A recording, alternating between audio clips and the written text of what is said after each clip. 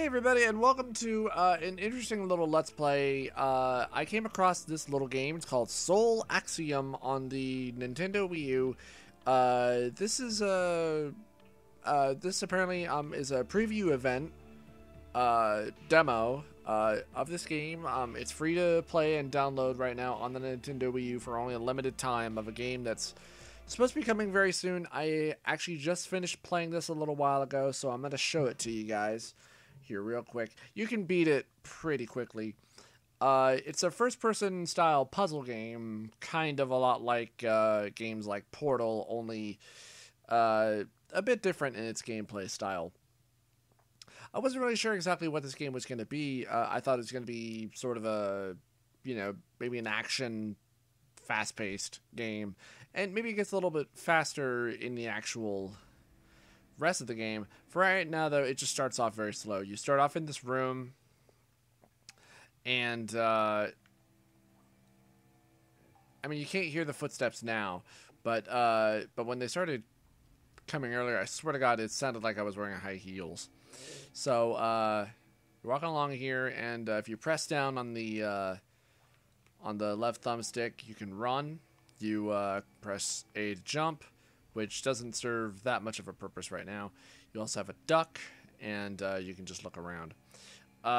These environments don't look too spectacular right now, but I chalk that up to the fact that this is obviously still a very early access game. Walking along here, and oh no, it's a blue grid thing. Will this actually hurt you? No. Because the first time I was playing through this, like, oh no, I need to run away from that. And then, because your jump is kind of crappy, you can't really, jump out of the way here. And so it's like, oh, well, it's just a grid. It's not actually going to hurt you. So you just drop down here.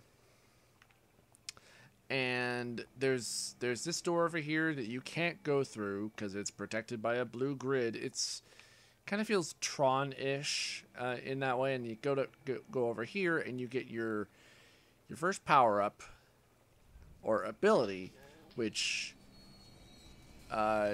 gives you the power to be able to interact with these blue grid thingies. And it tells you right away that, that you can either phase out objects or you can make them solid. So, like there. Now that ball is solid. So that's actually kind of the interesting part about this game, is that the interactivity with some objects, not all objects. And then this is where, you get introduced to this kind of large desert Egyptian area. Also kind of feels like Myst a little bit to me, I will admit. And when I first came out here, I had no idea what the hell I was supposed to do until I figured it out. You got this big thing right here, and with the other button, with the left trigger, you can make things solid. Now, and your other hand will desolidify things. Not everything. It's only when they have a grid. So, like right now, this, I can desolid that, and then I can resolid it again. Alright, so, and we see this big old laser beam thingy. It's got all these different grids in here. So what you got to do is you got to interact with all these other ones, and you see these big things at the top? Well, they're very similar to these. So what you do is you fill in the exact combos, but first we got to take away... Wait, no, that's solid. We got to destroy those. Yeah, and I will admit, the moving and aiming really doesn't feel very accurate, but again, I'll just chalk that up to the fact that this is very early access. Alright, so we want this one.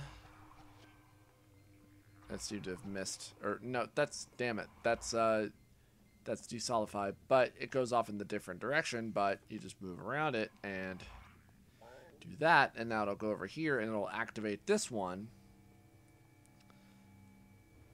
Boo! Yeah, and again, very early in development, so whatever it looks like now, I'm sure it's not that fancy. Yeah, and so you have to do these first two in order. You have to do that one, and then this one, and then you can activate that one, because for right now, you could not hit this thing where it is. Let's resolid this barrier here. And now we need to...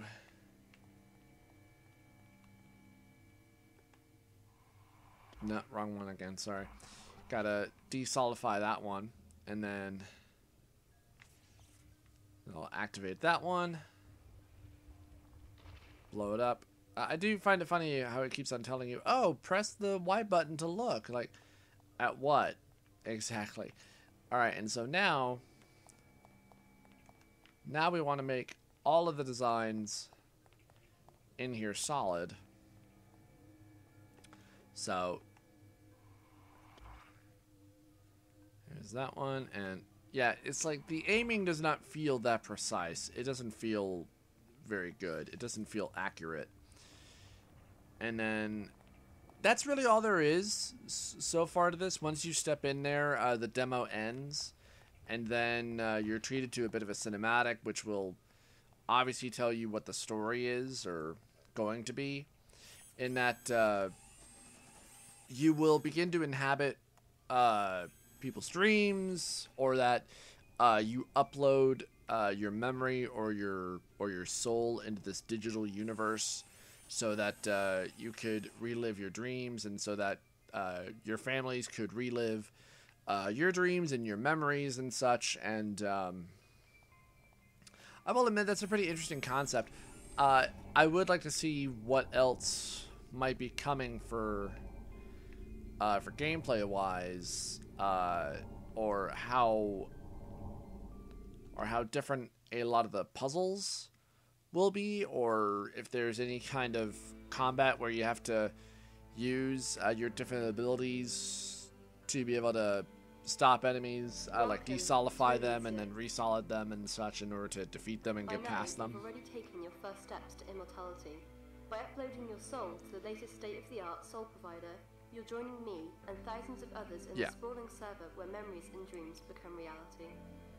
Yeah, your memories and your dreams basically are becoming digital. There are some memories I'd rather forget, and hundreds I'd treasure forever. And the weird thing is that I thought that Rage Select had actually taken a look at this game, because I remember there was a similar game with a similar idea where you were some sort of a digital dream therapist, or you were a dream therapist assistant, and you were going into other people's dreams in order to help them coax through their problems. But maybe this is a different game, and maybe I confused that with something else. So, and also when she walked on screen, I kind of thought, huh, she looks a little bit like Hillary Clinton. Then, now, and forever. And yeah, that's the demo. I guess that this also must have previewed at E3 as well, so you guys have probably already seen this. Alright, so everybody, that was a quick little look at Soul Axiom. Let me know what you guys think. I will say I am intrigued, though when I was first playing this, I had no idea what was going on or what I was supposed to do, so for the first part of while I was initially playing this, I was pretty damn bored. But once I figured out what I needed to do, it did pick up a little bit. My interest, I will say, is pretty meh, because for the most part, I mean, I can like a good puzzle game, but there's just, this just didn't show me a lot, and I would like to see more in order to get invested or really interested in. So let me know what you guys think in the comments section, And you can check me out on Twitter at JMR82709. Hit the like and subscribe button if you did enjoy this. And of course, I would greatly appreciate it. I'll see you guys next time. Hope that you've enjoyed.